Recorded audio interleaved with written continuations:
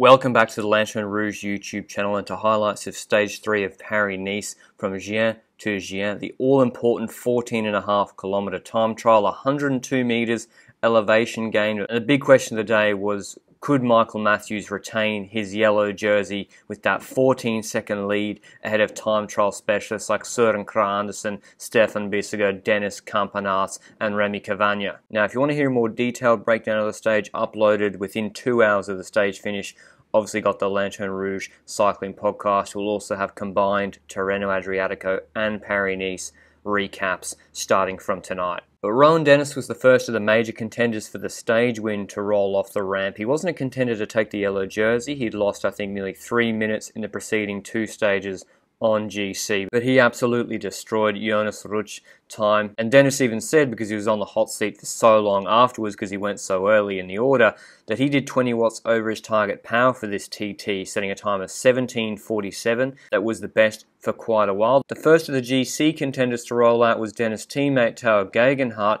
who obviously defended his Maglia Rosa in this Stage 21 Milano ITT back in 2020. But I don't know whether it was me overrating his TT from last year just because he beat Hindley by so much, and Hindley's a really bad ITT rider, but Geoghegan didn't set a very good time today in Paris-Nice, 31 seconds behind Rohan Dennis and over 20 seconds behind last year's Paris-Nice winner Maximilian Schachmann, who once again set a pretty good time. Then it was time for Dutch Damian Lewis, Stefan Kruijswijk to roll out, and can someone, ASO, UCI, you in the comments explain what is going on in the background of this picture. Kruijswijk, the model of consistency, set a really good time as well, actually, just 6 seconds behind Rohan Dennis and beat Schachmann by 2 seconds. One of the big contenders for the stage, Søren Kragh Andersen, then rolled out, I think on the Scott TT bike for the first time, and he set a super hot time, powered by Saxo Bank, now DSM, beating Dennis by 2.5 seconds and moving into the hot seat. Next it was Primož Roglič of the main players, the favourite for the Paris-Nice GC. And you're probably thinking, Lanterne, you're taking it too far with the titles this time.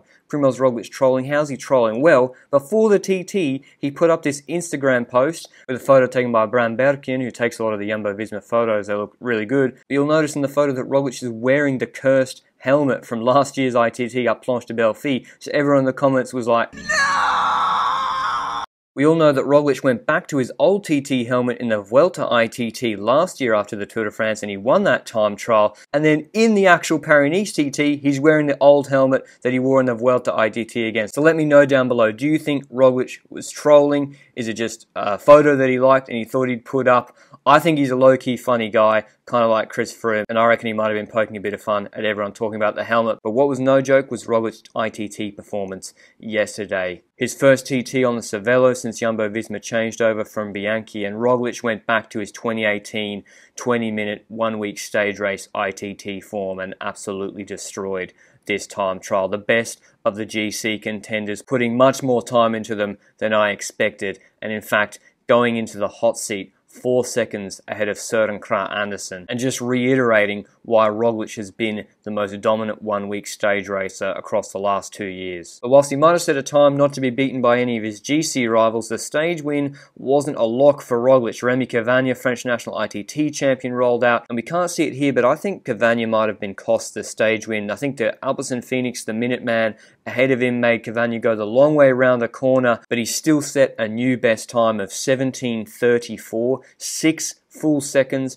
ahead of Primož Roglič. Once again showing on these 15 to 20 minute technical, bad road surface, rolly ITTs, that Cavagna is top class. But I think he just got really unlucky yesterday because he ran into the young bull, Stefan Bissegger, for EF Education Nippo. If you watch the UAE Tour highlights that I put up and the Paris-Nice preview, you'll have already known that Stefan Bissegger is a legit ITT rider, particularly in 10 to 15 kilometer long ITT. He's like an even more compact Mads Pedersen, very strongly built, and he's wearing that POC Tempor helmet. It would go quicker obviously if EF painted a duck on it. Vortas says that Bissegger's got the lowest CDA that they know of. And I guess if Filippo Ganna is the benchmark for time trial riding right now, well, the guy that came about 15 seconds behind him on a 12-kilometer flat ITT a couple of weeks ago is a pretty good shout to be winning a stage like this when Filippo Ganna isn't in attendance. We also saw last year in the Bink Bank Tour in a similar length and style